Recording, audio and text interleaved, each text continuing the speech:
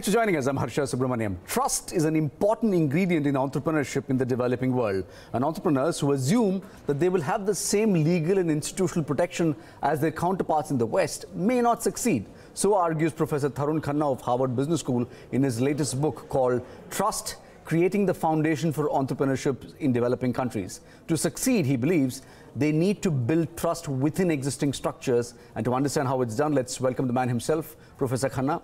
Thank you, Professor Khanna, for joining us on Bloomberg Quint. Let me begin this conversation by asking you, why have you chosen to write about trust as being a central idea in entrepreneurship? Why do you think it's so relevant in developing countries more than anywhere else?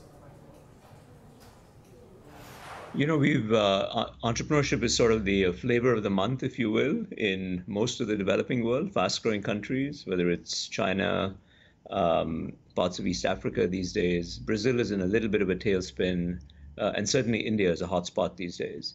But I sort of felt that most of the attention was being devoted to individual ventures and trying to rationalize why so-and-so has had a good exit or so-and-so has had a good venture. Relatively less attention was paid to how do you build long-lasting, sustainable ventures that can affect tens of millions of people, maybe even hundreds of millions of people at a time. So I began to reflect on common factors that I perceived as having been important in ventures that I've played a role in, either as an academic or as an entrepreneur myself in different countries, in Asia primarily, to a lesser extent the Middle East and Latin America. And the factor that jumped out at me as being especially salient was that almost every entrepreneur talked about how important it was for him or her to come up with a position where they compensated for the mistrust in which they found themselves generally embedded. So if you think about developing countries, the prototypical developing country on the plus side tends to have pretty high growth rates. On the minus side tends to be relatively unstable, characterized by volatility. It might be macroeconomic volatility, it might be political turbulence, might be currency problems. You look at Argentina today, look at Turkey, the Middle East. And of course, you have erratic policy making because the checks and balances in the policymaker are relatively less well thought through. And in that environment, it's very difficult to engage in meaningful, long-running commerce, co-investment with partners. People are just skeptical because you don't know what's going to change. So in that environment, an entrepreneur who sort of figures out from the get-go that co-investing in trust-building mechanisms, in addition to doing whatever he or she is doing, I think that's the key to building something long-lasting in, again, an atmosphere of mistrust. So that's the reason why I focus on trust so much. Okay. Professor Khanna, explain this to us. You're arguing that entrepreneurs not only have to create the product or service, also create the conditions to create. Can you explain what exactly you mean by that?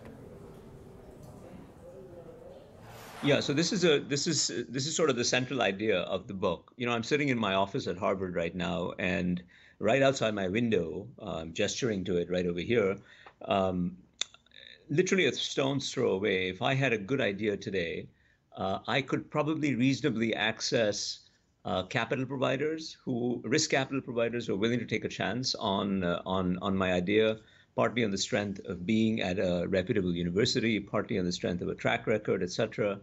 I can access talent pools.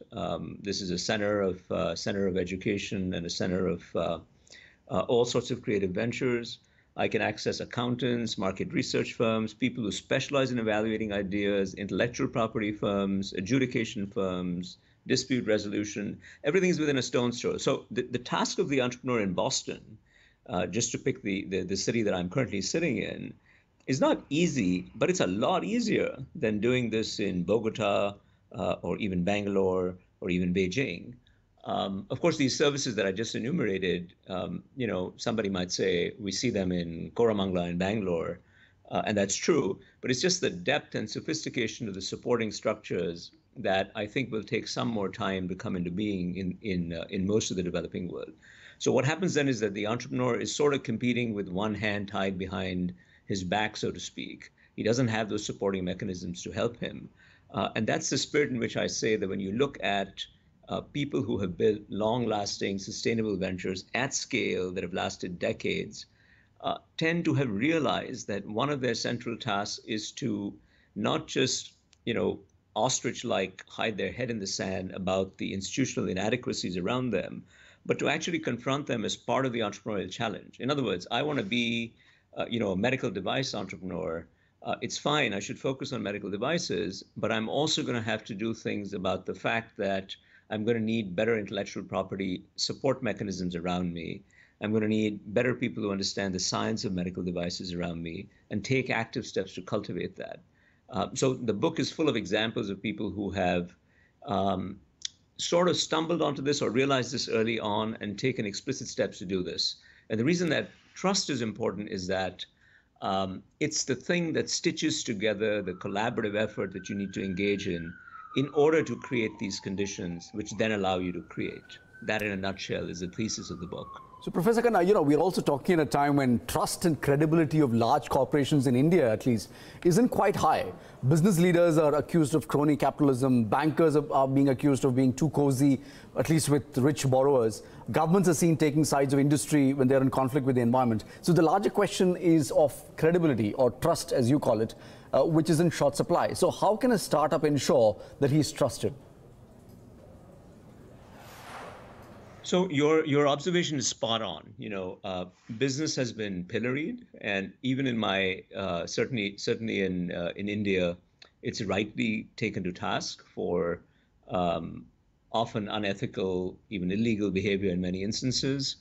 Even in my adopted home country in the United States, reputation for business following the 2008 financial crisis has been at pretty low levels. And it's quite shocking to me that the social organization that is the primary creator of wealth and comfort in the world has such a low reputation. In fact, the only people who have lower reputation, I think, in the US than business people are politicians. Anyway, but I think that's the reason why it's even more central to focus on trust. So if you're an entrepreneur, what are your choices? You can either lower yourself into the proverbial cesspool and adopt an mistrusting and untrustworthy posture. And all my studies and analysis, whether you look at trust that's fostered through formal governance mechanisms or trust that's fostered through a commitment to quality above and beyond what the rules and regulations require, or trust that's created by building out the ecosystem around you, sort of the private provision of public goods, whatever the mechanism is through which you get to trust, it truly is the unique asset that sticks out that will distinguish you. So your choices are dive into the cesspool with everybody else who is condemned to live in a low trust miasma, and create something that, frankly, may give you a little bit of money in the short run. It's possible. It happens every day around us. I don't want to say that it's not possible. It clearly is. Or if you aspire to a higher aim, both in a commercial sense to build something that has long-lasting commercial value, and to higher social goals, which I certainly do and my students certainly do, then I don't think that course of action is either practical or advisable. You're much better off doing what I'm suggesting here, in a sense, creating the conditions to create, fostering trust. And, some people, lots of people tell me, that's kind of impractical. That's not easy. I'm not saying it's easy. I'm agreeing with you. It's not easy. The task of the entrepreneur in Bangalore and Beijing and Bogota and Bujumbura or any other places in the developing world is fiendishly difficult, much more so than Boston and New York and San Francisco. But I still think the approach that I'm talking about, again, if you want to build a venture at scale that affects tens of millions of people, you don't have a choice but to combat the mistrust around you in most developing countries by explicitly making that part of your business objective. And the book is full of examples of people who've done this practically, have done this at relatively low investment. And I think what's really needed is a mindset shift to embrace this sort of dual objective function, as opposed to saying, I want to build, again, my example of a medical device company, and all I'm going to do is do medical devices. You kind of have to build the whole ecosystem up with you. Sure. Let me challenge one more notion. You also say that entrepreneurship is a team sport, and teaming with the state is crucial to both scale and have impact. In India, the narrative is the complete opposite. There is a trust deficit with the state, which is seen as either being inept or being corrupt. How can the government be good partners? I know you quoted Aadhaar as an example, and it is a good example of state-led entrepreneurial effort, but isn't that more an exception than the rule? Yes, it is an exception, and that's why I'm focusing on it. That's why these developing countries are remaining developing as opposed to developed, that we are stuck in some sense because of, chasms of mistrust, if you will. And it's not just the one that you're pointing out, Harsh. It's not just between the public and private sectors. I do a lot of work, pro bono work with different governments, including the government of India, and I'm very proud to do it and happy to do it. But the central challenge in all that work is bridging this gulf of mistrust, if you will, between the public and private sectors. So I'm acknowledging that. By the way, there are also other gulfs of mistrust. Between one of the things that I try to remind people of when I'm speaking to audiences in India, by the way, less so in China, is the gulf that exists between science and industry. Scientists don't trust industrialists. Industrialists don't know how to talk to scientists. And that really is a gating function on the rate of our progress going forward in a very, very practical way. But let me come back to your question about the state. Look, I agree, but I think it's a bit of if I wear my hat as a member of the private sector, of civil society, and an entrepreneur in these developing countries, I would point the finger back to me. Not so much because the government is blameless, but because I can control more about what I do than what the government does. And I think the onus is on me. Again, my objective is not even a holier than thou type of objective. I'm just interested in how can I take my ventures and get them to scale. And at a very practical level, I need the machinery of the state to work with me. And so how would an entrepreneur approach this if he or she reframes the challenge in that way? I think the answer is you find willing people within the state who are desperate to work in a more performance-oriented mindset. And I have not yet come across a government, no matter how unstable, venal, corrupt, what have you, that is not populated largely by people who want to do good work.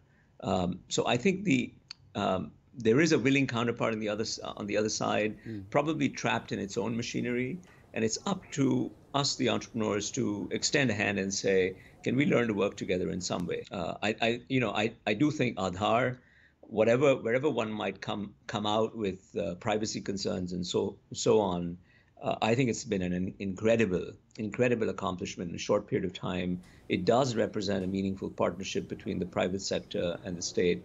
And I think rather than inadvertently dismissing it as an exception, I'm not saying you're doing that, but rather than doing that and saying, oh, there were some unusual circumstances that led to that, let's look at it and use it as an example. I played a small role in helping set up the under Niti Aayog in India, the Atal Innovation Mission, which I'm still very centrally involved with. And it's kind of patterned on the same idea, which is let's get people from the private sector involved with the state, find a way to use the machinery of the state to promote the infrastructure that supports entrepreneurship and innovation in India. Similarly, there are efforts on the health side that are ongoing, that different foundations, civil society members, academic institutions, entrepreneurs are working on in Delhi, Bangalore, other places. So I think that Aadhaar example has sort of made people aware more broadly of a mindset that needs to be adopted, which I wholeheartedly endorse. All right, Professor Khanna, we'll leave it there. Many thanks indeed for joining us, and good luck with the book. If you have been, thank you so much for watching.